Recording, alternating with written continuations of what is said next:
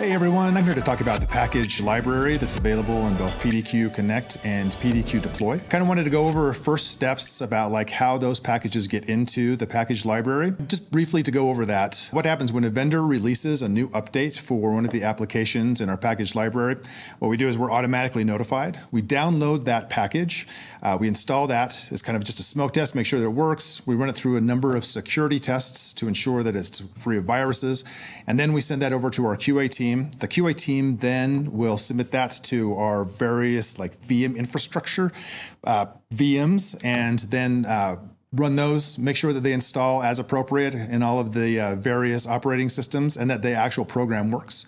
And once we've determined that, yep, everything's a go, what we'll do is we'll go ahead and publish that in addition to the collection for PDQ Deploy, if there's a corresponding collection for that. Once we've completed that process, so the security check, the QA check, the publication check, you're notified usually within 5 minutes for PDQ Deploy. It could be as high as 30 minutes depending, and usually within 30 minutes on PDQ Connect as well. And those new packages will be available. Now, depending on your settings in PDQ Deploy, those might be immediately available or they might be available at some point afterwards. So first thing that we want to do is kind of just look at PDQ Connect and go through some of the process there of what that looks like. This is the list of the packages. So if you click on packages on the left-hand navigation pane, you'll see a list here. If you want to filter this out, which I always find very useful to find out who's doing what, you can either do a source as either custom, which is something that you've done, or you would do the source as PDQ, and you'll see all of our available packages here. You can click on one of these. For instance, I'm going to click on 7-zip. You have a variety of different versions that are available here, and those are all available for download and installation. You can click on one of these. You'll get information about the name, the version, obviously, and then a description. The description is provided by us, where we get the information or where we get the package, the operating system that applies to, whether it's 30-bit, 64-bit, and then any other additional notes. It's very important to check these notes before you deploy this out within your organization. Otherwise, some interesting things can happen.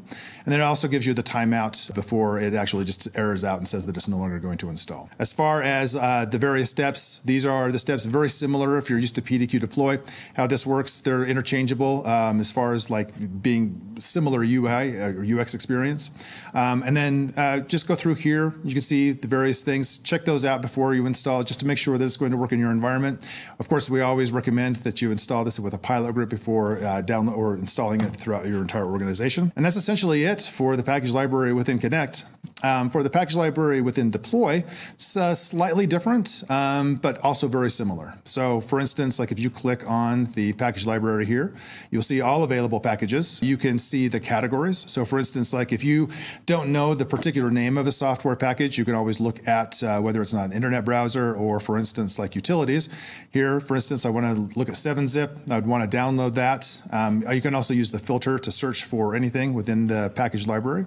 You can also do it by vendors, just in case you're just curious about like what's available. For instance, like Microsoft, maybe you want to see all Microsoft updates.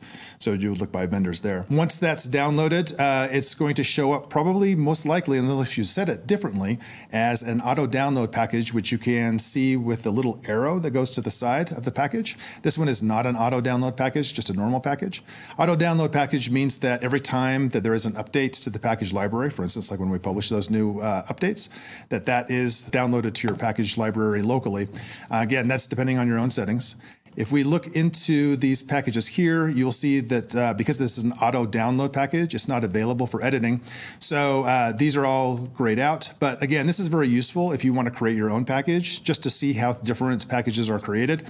And you can go through that various steps, reproduce everything. You can save this as a non-auto package and then play around with it as much as you see fit and then deploy that out.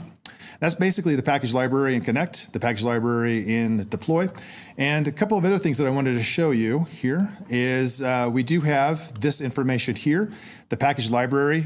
So a little bit of recursion or inception, if you will. The actual link to this package library tutorial will be this video that you're watching now.